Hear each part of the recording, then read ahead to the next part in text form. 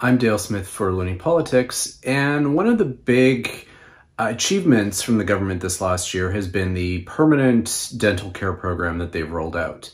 Now, while the NDP tries to take all of the credit for doing none of the work, we do have to remember that the thing they should be taking credit for is just how poorly this system is designed overall.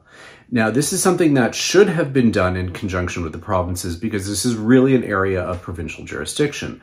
However, one of the NDP's particular sticking points in the supply and confidence agreement they signed with the Liberals was that this needed to be a federally funded and delivered program and not a cost-shared and provincially delivered program like it should have been, with examples like the childcare agreements. The NDP insisted that no, this needed to be federal, so therefore we spent the first 2 years of this program using a really terrible kludge of having the CRA delivering this as a benefit through their system, which is the worst possible way to deliver a federal benefit. But now, instead of this being something that is actually a federal program, this is just a federally funded, privately delivered program. Because what the federal government has ended up doing with is partnering with a private insurance company in order to deliver this program and merely paying those bills through the federal coffers. This is probably not the way this should have rolled out. This should have been done as a system which enhanced the existing provincial dental care programs for low-income people and expanding it as necessary in order to cover more people. But this was the stipulation of the NDP, and therefore they are trying to take credit for all of this. And as the way things go, if this winds up turning out badly in the implementation, as it has every possibility to do, well, then the NDP will blame everything on the Liberals because that's also how this kind of an agreement tends to work.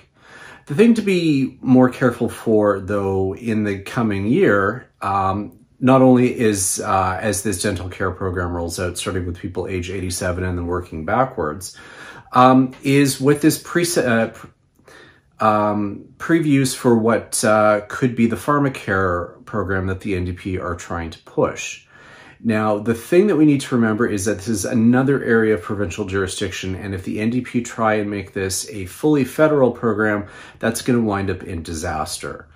Pharmacare is something that is integral to the existing healthcare system and can't really be divorced from it because it also includes things like hospital-delivered medications.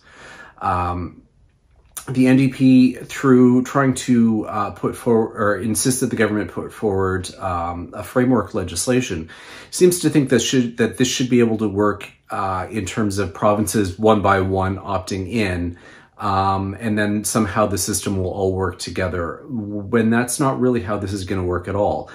National pharmacare needs to be national from the start if it's going to work out economically. And you can't simply be an opt-in and opt-out because that's not going to allow for the kinds of bulk purchasing or the national formulary that would need to be negotiated with all of the provinces at the start and not as they go along.